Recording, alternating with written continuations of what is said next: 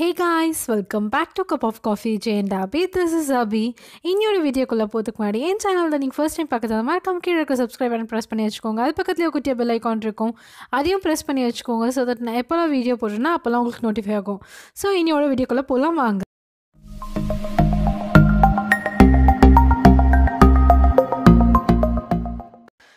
So இன்னொரு video உங்கள் எல்லாருக்கும் டைட்டில்லே பார்த்தாலே தெரிஞ்சிருக்கும் ப்ளஸ் இந்த இன்ட்ரோ பார்த்தாலே உங்கள் எல்லாருக்கும் தெரிஞ்சிருக்கும். இன்றைக்கி நம்ம இந்த கேக் எப்படி பண்ண போகிறோம் தான் பார்க்க போகிறோம். இது வந்து ஸ்பெஷலி ஆரஞ்ச் கேக். இதுக்கு வந்து நான் எதுவும் பர்டிகுலர் எனி எசன்ஸ்லாம் போடாமல் ரியல் ஆரஞ்சில் இந்த ஜூஸ் எக்ஸ்ட்ராக்ட் பண்ணியிருக்கேன். ஸோ ஃபர்ஸ்ட் வந்து ஃப்ளவர் மெஷர்மெண்ட் பண்ணிக்கலாம். ஃப்ளவர் மெஷர்மெண்ட் பண்ணுறதுக்கு எப்போவுமே நம்ம இந்த மாதிரி வந்து கரெக்டான மெஷரிங் கப் எடுத்துகிட்டு அதில் ஃபுல்லாக மாவு போட்டுட்டு இந்த மாதிரி ஒரு ஸ்பேச்சுலா வச்சுட்டு நம்ம எக்ஸஸ் ஃப்ளவரை வந்து டஸ்ட் பண்ணிடணும். ஸோ தட் நம்மளுக்கு வந்து கேக் வந்து நல்லா வரணும் அப்படின்னா நம்ம இந்த மாதிரி ப்ராப்பரான ப்ரப்போர்ஷன் எடுத்தோன்னா கேக் வில் பி பர்ஃபெக்டாக வரும். அதே மாதிரி தான் இது மட்டும் இல்லை, ஆல் ட்ரை இன்க்ரீடியன்ட்ஸ் வந்து இந்த மாதிரி நம்ம மெஷர் பண்ணி எடுத்துக்கணும். ஒரு பேக்கிங் பவுடர், பேக்கிங் சோடா எல்லாத்தையுமே வந்து பர்ஃபெக்ட் மெஷரிங் பண்ணி எடுத்துக்கணும். எக்ஸஸாக இருக்கிறது எல்லாத்தையுமே வந்து ஸ்பேச்சுலா வச்சு நகர்த்தி விட்டிங்கன்னா உங்களுக்கு வந்து க்ளீனாக உங்களுக்கு வந்து லெவலாக ஆகிடும் நம்மளுக்கு. ஸோ தட் நம்மளுக்கு கேக்கும் வந்து மெஷர்மெண்ட் பர்ஃபெக்ட் மெஷர்மெண்ட்டில் இருக்கும். ஸோ இன்னியோட கேக் எப்படி பண்ணலான்றதை நம்ம இப்போ டீட்டெயிலாக உங்களுக்கு நான் சொல்கிறேன்.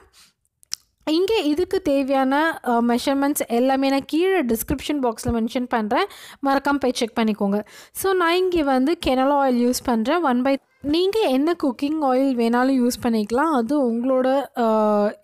உங்களோட ஓன் விஷ் தான் அது. ஸோ இங்கே நான் வந்து 1/3 cup of oil and 1/3 cup of milk ரெண்டுமே ஈக்குவல் ப்ரப்போர்ஷனில் எடுத்துக்கோங்க. ஸோ தட் அப்போ தான் நம்மளுக்கு ஈஸியாக இருக்கும். இது வந்து மெயினாக இது வந்து எக்லெஸ் கேக். ஸோ தட் நான் அதனால தான் மில்க் அண்ட் ஆயில் எடுத்திருக்கேன் நான். இது ரெண்டுத்தையும் நல்லா பீட் பண்ணிக்கோங்க, நல்லா வந்து ஃப்ளஃபியாக பீட் பண்ணிக்கோங்க. தட் இஸ் அந்த ஆயிலும் மில்க்கும் வந்து நல்லா மிக்ஸ் ஆகணும். நல்லா ஃபாஸ்ட்டாக பீட் பண்ணிங்கன்னா நல்லா வந்து மிக்ஸ் ஆகிடும் ரெண்டுமே. இதுக்கப்புறமா நம்ம இது மிக்ஸ் பண்ணதுக்கப்புறமா நம்ம ட்ரை இன்க்ரீடியன்ட்ஸ் எல்லாத்தையுமே வந்து ஒன்று ஆட் பண்ண போகிறோம். ஸோ இங்கே நான் ட்ரை இன்க்ரீடியன்ட்ஸ் நம்மளுக்கு எப்போவுமே நம்ம வந்து பண்ண வேண்டியது வந்து சிஃப்ட் பண்ணிக்கணும். மாவை நல்லா நம்ம சிஃப்ட் பண்ணால் தான் வந்து நம்மளோட இது ஏரியா நல்லா வந்து ஃப்ளஃபியாக வரும் கேக் நம்மளுக்கு. ஸோ நான் இங்கே வந்து நம்மளோட all purpose floor all the try ingredients எல்லா ட்ரை இன்க்ரீடியன்ட்ஸுமே நான் சிஃப்ட் பண்ணி தான் போடுறேன் நான். That is icing sugar, flower, baking soda, baking powder everything நான் வந்து சிஃப்ட் பண்ணி போட்டுக்கிறேன். அதே மாதிரி ப்ராப்பர் மெஷர்மெண்ட்ஸில் நான் சொன்ன மாதிரி ப்ராப்பர் மெஷர்மெண்ட்ஸில் போட்டிங்கன்னா நமக்கு இப்போ கேக் வந்து நல்லா பர்ஃபெக்டாக வரும். ஸோ இங்கே நான் எல்லா இன்க்ரீடியன்ட்ஸ் ஈவன் இன்க்ளூடிங் நான் சால்ட்டுமே நான் வந்து சிஃப்ட் பண்ணிவிடுவேன். ஸோ இது எல்லாத்தையும் நம்ம சிஃப்ட் பண்ணிவிட்டு நல்லா ஒரு கட் அண்ட் ஃபோல்ட் மெத்தடில் வந்து நம்ம நல்லா மிக்ஸ் பண்ணிக்கணும்.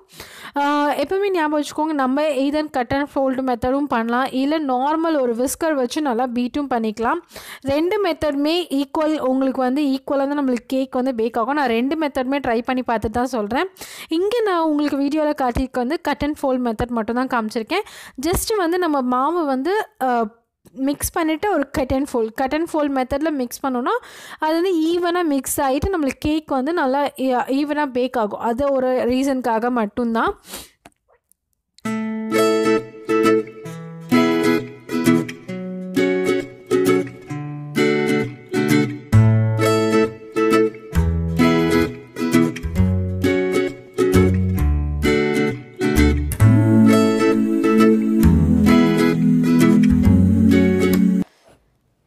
இப்போ இங்கே நான் அடுத்தது என்ன ஆட் பண்ண போகிறேன்னு பார்த்தீங்கன்னா, பியோர் எக்ஸ்ட்ராக்ட் பண்ண ஆரஞ்ச் ஜூஸை வந்து நல்லா வந்து ஸ்க்வீஸ் பண்ணி நல்லா ஜூஸ் எடுத்து எக்ஸ்ட்ராக்ட் பண்ணி வச்சுக்கோங்க. இந்த கேக்குக்கு வந்து தட் இஸ் வந்து ஒரு 1/4 கப் ஆல் பர்பஸ் ஃப்ளோருக்கு வந்து almost like around ½ cup of orange juice நம்மளுக்கு தேவை. நல்ல ஆரஞ்சாக பார்த்து ஃப்ரெஷ்ஷான ஆரஞ்ச் ஜூஸாக பார்த்து எடுத்துக்கோங்க. இதுக்கு வந்து நான் ஆரஞ்ச் ஜூஸ் அண்ட் இன்னும் கொஞ்சம் ஃப்ளேவர் என்ஹான்ஸ் பண்ணுறதுக்காக நான் இங்கே என்ன பண்ண போகிறேன்னு பார்த்தீங்கன்னா 1 teaspoon of orange just add பண்ணிக்கிறேன். நம்ம ஆரஞ்ச் ஜெஸ்ட் எதுவுமே கிடையாது, நம்ம ஆரஞ்ச் தோலை வந்து நல்லா துருவி வச்சோம்னா அதுதான் ஆரஞ்ச் ஜெஸ்ட்டு. அது வந்து ஒரு 1 டீஸ்பூன் அளவுக்கு ஆட் பண்ணிங்கன்னா இந்த கேக்குக்கு வந்து நல்ல ஃப்ளேவர் கொடுக்கும் உங்களுக்கு. இப்போ நம்ம கேக் பேட்டர் கரெக்டான ப்ரொப்போர்ஷனில் இருக்கான்னு செக் பண்ணுறதுக்கு ஜஸ்ட் ஒரு ஸ்பூன் எடுத்து ஒரு ஸ்கூப் பண்ணி அப்படி போட்டிங்கன்னா அது வந்து பிளாக்காக விழுந்ததுன்னா உங்களுக்கு வந்து கேக் பர்ஃபெக்ஷன் வந்து பர்ஃபெக்டாக இருக்குதுன்னு அர்த்தம். இஃப் சப்போஸ் உங்களுக்கு கொஞ்சம் லிக்விடியாக வேணும், ஒரு ஒரு அரவுண்ட் ஒரு 1 to 1.5 teaspoon of extra orange juice வேணால் நீங்கள் ஆட் பண்ணிக்கலாம். ஸோ தட் அதுவும் உங்களுக்கு வந்து சூப்பராக இருக்கும், அந்த பர்ஃபெக்டாக இருக்கும். எனக்கு இந்த கன்சிஸ்டன்சி கரெக்டாக இருந்தால் போகிறன்றது தான் இது மாதிரி நான் பண்ணியிருக்கேன். இப்போ நான் இங்கே வந்து ஜஸ்ட் ஆரஞ்ச் கலர், அந்த கேக்கு கலர் வரணுன்றதுக்காக நான் இங்கே வந்து ஒரு 1 to 2 drops of orange colour food colour add பண்ணியிருக்கேன் நான். இட்ஸ் ஆப்ஷனல், உங்களுக்கு வேணால் ஆட் பண்ணிக்கோங்க, வேணா விட்டுருங்க. இப்போ வந்து நான் 7 inch கேக் டின் யூஸ் பண்ணுறேன். அதை வந்து நல்லா பட்டர் தடவி அதை வந்து ஃப்ளார் பண்ணி டஸ்ட் பண்ணி வச்சுருக்கேன் நான் கேக் டின்னை. ஸோ தட் எனக்கு வந்து கேக் வந்து ஒட்டாமல் வரும். ஸ்டில் நான் நான்ஸ்டிக் இது தான் யூஸ் பண்ணுறேன். ஸ்டில் எனக்கு வந்து இந்த மெத்தட் வந்து எனக்கு கொஞ்சம் கம்ஃபர்டபுளாக இருக்கிற மாதிரி ஒரு ஃபீல் எனக்கு. அப்புறம் நான் வந்து ஒரு பார்ச்மெண்ட் பேப்பர் போட்டுட்டு அது மேலேயும் நான் லைட்டாக பட்டர் வந்து போட்டு க்ரீஸ் பண்ணிக்கிறேன். க்ரீஸ் பண்ணிவிட்டு இப்போ நம்மளோட கேக் பேட்டர் எடுத்து நம்ம இதில் வந்து ஆட் பண்ணிடலாம். கேக் பேட்டரை ஆட் பண்ணும்போது பார்த்திங்கன்னா உங்களுக்கு வந்து ஃபோல்டிங்காக விழும். அப்போ தான் அந்த கேக் வந்து நல்ல கன்சிஸ்டன்சியில் இருக்குதுன்னு அர்த்தம். ஸோ நீங்கள் அதையும் ஒரு டிப்பாக நீங்கள் யூஸ் பண்ணிக்கலாம். ஸோ என்னோடய கேக் வந்து நான் இதுக்கு இப்போ நம்ம கேக் டின்னுக்கு ட்ரான்ஸ்ஃபர் பண்ணதுக்கப்புறமா நம்ம ஆஸ் யூஷுவல் வந்து ஜஸ்ட் ஒரு லைட் பேட் பண்ணிக்கோங்க. தட் இஸ் அந்த கேக்கில் இருக்கிறத அந்த ஏர் பபிள்ஸ்லாம் வந்து போகிறதுக்காக பேட் பண்ணிக்கோங்க. ஸோ நான் ஆல்ரெடி வந்து என்னோடய ஓவன் வந்து ப்ரீஹீட் பண்ணி வச்சுருக்கேன் 350 degree Fahrenheit. நான் வந்து என்னோடய கேக்கை வந்து எப்போவுமே வந்து மிடில் ரேக்கில் தான் வைப்பேன். ஸோ மிடில் ரேக்கில் வச்சா அந்த ஹீட் மொத்தமும் உங்களுக்கு அந்த மேலே வச்சா ரொம்ப ஹீட் வரும்ன்றதால மிடில் ரேக்கில் வைப்பேன். வச்சுட்டு நான் வந்து 30 to 35 மினிட்ஸ்க்கு நான் பேக் பண்ணுவேன். ஆல்மோஸ்ட் 35 மினிட்ஸ்க்கு வச்சேன்னா பர்ஃபெக்டாக இருக்கும், கேக் பேக் ஆகும். ஸோ அதனால் நான் வந்து 35 மினிட்ஸ்க்கு. பட் நீங்கள் வந்து உங்களோட ஓவன் டிபெண்ட்ஸ் ஆன் ஓவன் கூட இது வந்து ஃபாஸ்ட்டாக பேக் ஆகுது, ஸ்லோவாக பேக் ஆகுது. எனக்கு நான் 35 மினிட்ஸ்க்கு வச்சதுக்கப்புறமா என்னோடய கேக் வந்து பர்ஃபெக்டாக பேக் ஆகிருந்தது. நான் ஜஸ்ட் ஒரு டூத்பிக் டெஸ்ட் பண்ணிக்கிறேன். நான் டூத்பிக் வந்து நடுவில் இன்சர்ட் பண்ணி பார்த்தா எனக்கு வந்து எதுவும் ஒட்டாமல் இருந்தது. ஸோ என்னோடய கேக் வந்து பர்ஃபெக்ட்லி ரெடி. இப்போது இதை வந்து ஒரு ஆல்மோஸ்ட் ஒரு 1 ஹவருக்கு நல்லா கூல் டவுன் பண்ண விட்டுருங்க. இப்போ நான் வந்து விப் க்ரீம் ஃப்ராஸ்டிங் பண்ண போகிறேன். விப் க்ரீம் ஃப்ராஸ்டிங் பண்ணுறதுக்கு ஒரே முக்கியமான விஷயம் என்னென்னா, நம்மளோட பவுல், தட் இஸ் எந்த பவுலில் பண்ணுறோமோ அந்த பவுல் வந்து நம்ம ஃப்ரீசரில் ஒரு 1/2 hour பிஃபோரே ஃப்ரீசரில் வச்சுருங்க. ப்ளஸ் அந்த விஸ்கரும் சேர்த்து நம்ம ஹேண்ட் விஸ்கர் பண்ணுறதா தான் அந்த ரெண்டுத்தையுமே வந்து ஃப்ரீசரில் 15 to half an hour to 15 மினிட்ஸ்க்கு வச்சு எடுத்துருங்க. அண்ட் நம்மளோட க்ரீமுமே கரெக்டாக நீங்கள் பண்ணுறதுக்கு ஒரு 5 நிமிஷம் கரெக்டாக நீங்கள் பண்ண ஆரம்பிக்கும் போது நீங்கள் வந்து ஃப்ரிட்ஜ்லேருந்து எடுங்க. நான் இங்கே வந்து 2 cups ஆஃப் விப்பிங் க்ரீம் எடுத்திருக்கேன். ஸோ ஹெவி க்ரீம் எடுத்திருக்கேன். அதை வந்து நல்லா ஹை ஸ்பீடில் வந்து ஆல்மோஸ்ட் ஒரு 2 to 3 மினிட்ஸ்க்கு நல்லா பீட் பண்ணிக்கோங்க. நல்லா பீட் பண்ணிங்கன்னா உங்களுக்கு வந்து நல்லா ஸ்டிஃப் பீக்ஸ் வர ஆரம்பிக்கும். நான் என்ன பண்ணுறேன்னு பார்த்தீங்கன்னா ஒரு 2 மினிட்ஸ் கழித்து நான் வந்து ஜஸ்ட் சைட்ஸில் இருக்கிறத ஸ்க்ரேப் பண்ணி விட்டுக்கிறேன். அதுக்கப்புறமா நான் திரும்பி வந்து ஒரு 1 மினிட்டுக்கு நான் வந்து பீட் பண்ணிக்கிறேன். ஹை ஸ்பீடில் தான் நான் பீட் பண்ணுறேன். பீட் பண்ணதுக்கப்புறமா ஓரளவுக்கு அந்த கன்சிஸ்டன்சி வந்து மாறினதுக்கப்புறமா லைட்டாக வந்து அந்த ட்ரிப்பிங் கன்சிஸ்டன்சி நெந்ததுக்கப்புறமா நான் இங்கே வந்து ஒரு 5 tablespoon of icing sugar add பண்ணுறேன். ஐசிங் சுகரை நான் ஆல்ரெடி சிஃப்ட் பண்ணி வச்சுருந்ததுனால நான் வந்து 5 tablespoon அப்படியே ஆட் பண்ணுறேன். எப்போவுமே ட்ரை இன்க்ரீடியன்ஸ் போடும்போது சிஃப்ட் பண்ணி போட்டுக்கோங்க. அண்ட் இந்த ஸ்டேஜில் நீங்கள் வெனிலா எசன்ஸ் ஆட் பண்ணுறதுனாலும் பண்ணிக்கலாம். நான் இன்றைக்கி வந்து வெனிலா எசன்ஸ்லாம் ஆட் பண்ணாமல் தான் பண்ணுறேன். நான் ஐசிங் சுகர் போட்டுட்டு லைட்டாக வந்து ஜஸ்ட்டு ஒரு வந்து மிக்ஸ் பண்ணிவிட்டு அதுக்கப்புறமா நம்ம ஹேண்ட் பீட்டர் வந்து ஆன் பண்ணுங்கள்.